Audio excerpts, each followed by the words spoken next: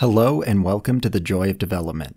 Today we'll be starting a new method for procedurally generated rooms. In the previous episodes, we created rooms that spawn in a mostly square shape. This works great and will cover most of your needs. That said, some shape variety can go a long way in making your environment feel more engaging. As you can see with this new method, we're going to generate rooms that come in a wide variety of shapes. To keep up with this project and more, be sure to subscribe and hit the bell icon. And don't forget to smash that like button. The first thing we need is a blueprint structure. You can make these by right-clicking down here, going up to Blueprints, and then selecting Structure. A structure is essentially a group of variables contained within a single variable. You can add new variables with the button at the top, give them a name, and then change their type to whatever you need.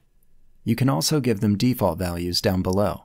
In my case, I have an int vector variable that we've called location, and an integer variable we've named rotation. We're doing this because we need our variables to maintain consistency. Regular vectors and rotations are often off by a few decimal places. And our rotation's just a single integer because we'll only be affecting the yaw value.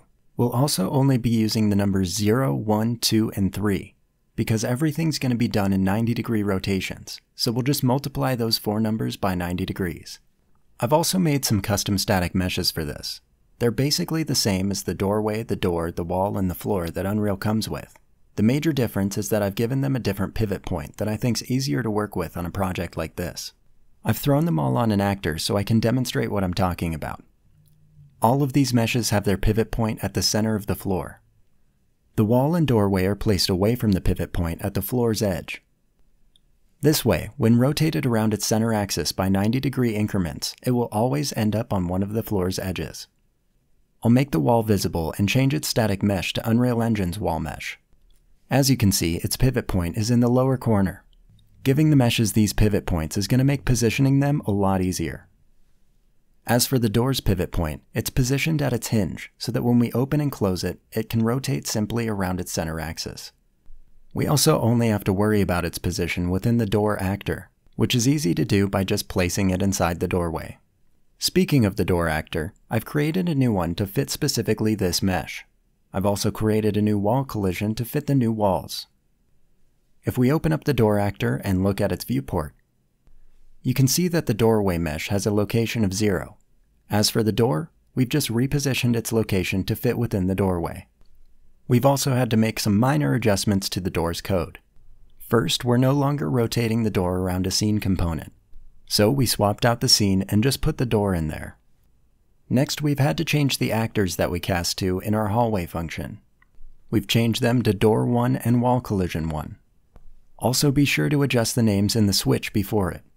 And we've had to adjust some of the vectors in our math to make sure that they fit the dimensions of our new meshes. We've made these changes here, here, here, and here. Finally, we didn't make any changes to the code for our wall collision. I just adjusted it to fit the new meshes. Now with all that explained and out of the way, let's jump into our room actor and check out what's going on. We've got a few new variables, most of which are arrays of tile transforms, the struct we made earlier. And up top, I'm just clearing them all away to make sure that if I was doing any testing in the construction script, it all gets reset before I preview the game. As before, we start off by setting up our random stream, and then from there we'll jump into our new function. I call this the floor plan method, so I've named the function floor plan room. The first thing we'll do here is establish the grid. This does the same thing as the nested for loop in our other method, except with this technique we only use a single for loop and a little bit of math. We do this by multiplying the room tiles x by the room tiles y and subtracting 1 to get the total number of tiles that our room can have. We run that through a for loop. For each of the indexes, we'll divide it by room tiles y to get our row. Then we'll modulo it by room tiles y to get our columns. We then add the result to the tile array, and when all of this is complete, we set the variable unplaceDtiles to the tile array. Now we don't actually want to place the tiles yet, but for demonstrational purposes, I've set up a little test over here so you can see it's working exactly as intended. So we'll preview the game and look around, and as you can see, everything's working as expected. Now we can move on to our next function, which is setting the door tiles. So we'll connect that up and jump inside. The first thing we do in here is establish our perimeter tiles. We run a for loop for our y-axis and our x-axis, and we'll follow that up with a door spacing macro. The door spacing macro was in our previous technique, it just wasn't a macro yet. If we go back and look right here, you can see we've already used the same code. From there we go into a sequence where we establish the parallel perimeter tiles. The left and right side both use the index as their x location, and the right side has a y location of room tiles y minus 1. We give the left side a rotation of 1, and we give the right side a rotation of 3. For our top and bottom sides, we have a few conditions. We don't want to spawn a door on our entryway, and we also don't want to spawn a door on the top side if it's a hallway. For the bottom wall, we'll set its y location to the index, and we'll give it a rotation of 0. For the top side, x location is room tiles x minus 1, y location is the index, and it'll have a rotation of 2. After all that's established, we can select which perimeter tiles will get turned into doors. We'll run a for loop off door count minus 1. And for each loop, we're going to get a random perimeter tile. To do that, we'll get the last index of the perimeter tile, and we'll get a random number between 0 and that number. We'll then use that number to get a random copy of one of the perimeter tiles. Then we're going to add that to our door array and remove it from the perimeter tiles. With our door array finished, we can now start constructing our doors. We'll multiply the location by 400, and we'll multiply the rotation by 90. We'll convert the int vector into a normal vector, and we'll plug the results of our rotation into the yaw of a makeRotator node. Then, just to double check, we're going to make sure that there's not already a wall there. This check wall macro is basically the same as our last one.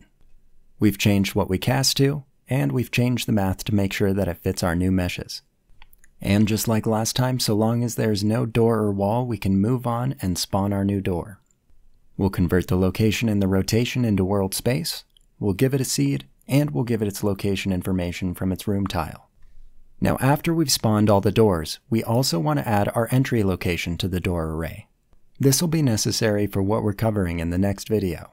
For now, let's preview the game and see what's going on. As you can see, a number of doors have spawned around the perimeter of the floor.